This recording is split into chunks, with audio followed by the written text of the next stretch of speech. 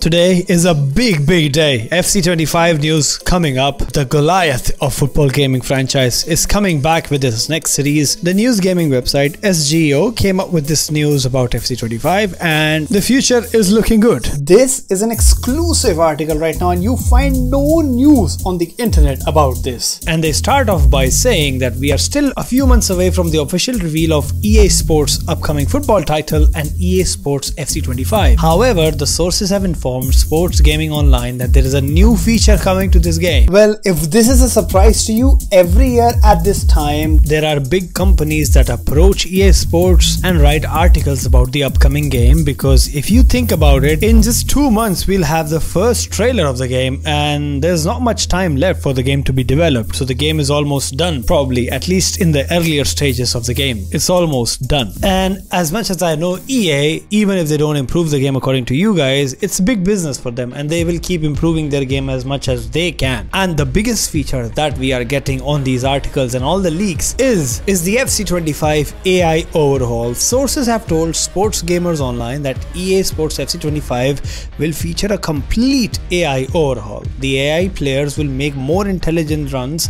than previous titles and will adapt accordingly to different situations on the pitch. So many fans complained about the AI's intelligence in defending in multiple modes this year.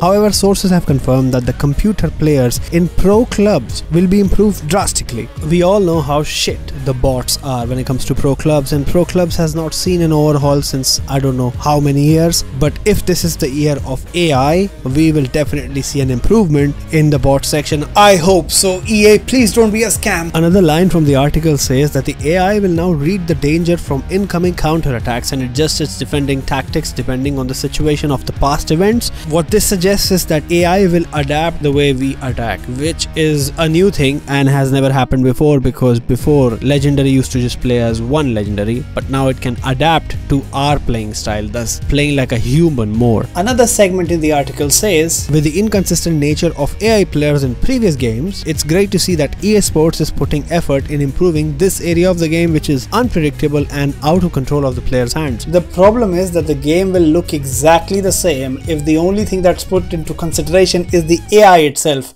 which then becomes fucking boring. FC25, according to me, is going to be the make or break game. The game has been extremely boring. The deadest game out there was FC24. The game died in, let's say, March, and the gameplay is not at all fun. The cutbacks and stuff were extremely boring, and FIFA has been looking the same no matter how many years we can remember. But there is a light at the end of the tunnel. There is an account on Twitter called FootDonk who has leaked all of the stuff in the past, and that was correct. And he says there'll be a complete AI overhaul in this game. More intelligent AI players, and players remember past events, making better tactical adjustments. So basically a full AI overhaul. AI is basically taking over the world, and EA Sports is also adapting to that into the game. If you have seen all this here, there was no AI movement in the game all year. YouTubers have completely shouted on their videos saying that there is no AI movement in the game. And thus EA Sports has responded back, adding more AI movement, which was there in previous titles like FIFA 16 or something. That's what it is. At least we have AI movement coming back in the game next year. To be honest, if you look at all the news, the focus this year is not making Mbappe's sweat looking so realistic this year game. It's actually making better progress inside the gameplay, which is, I would say, the most deadest part of the game these days. Like, the gameplay has been the same for about 7 years, which is boring. So AI improvement will help in that. Just talking about the previous games, FIFA 12, FIFA 11, they have all been arcades. It was pure fun and nothing else. But in the last few years, when realism kicked in, things have been super crap, because realism causes so much randomness, which then causes irritation, and then the competitive nature is bullshit inside the game where it's all about fun. Well, that's not just all the news in the article. There is one more article published by Real 101 Sport where they say in the headline, EA drop major hint for FC25. Who will it be? Which is, I guess, about the cover star, and let's read through what it says. Okay, so the EA senior marketing director Jane Salmon has hinted that a familiar face will be on FC25's cover after explaining the strategy that goes into the selection process. So they're not removing Haaland, they also added saying that the current cover star Haaland represents the future of football and embodies what FC24 looks like. But then also there are new faces like Jude Bellingham that I would like to see on the cover, because he is the main face face of football these days, I guess. And there you go. In the article, they say that someone like Jude Bellingham might become the cover star of FC 25. Imagine if FC 25 Mbappe transfers to Real Madrid and Haaland and Mbappe both are on the cover. That'd be something like a cover of 2006 or something when Ronaldinho and Rooney were on the cover. That's crazy. My guess is going to be Jude Bellingham because he's getting all the glory these days. He's English and FIFA sells most in the UK.